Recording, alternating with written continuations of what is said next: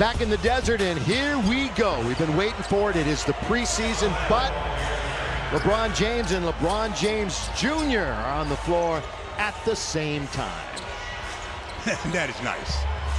That's really nice. As they're right next to each other. Of course, they've been playing against each other and with each other the entire time during training camp, and now an opportunity to play here in this preseason game. Again, it will be official in the regular season, but as we said, this is cool to see, and we'll take a close eye and keep a close eye on it. Here is Beal, and that's dropped.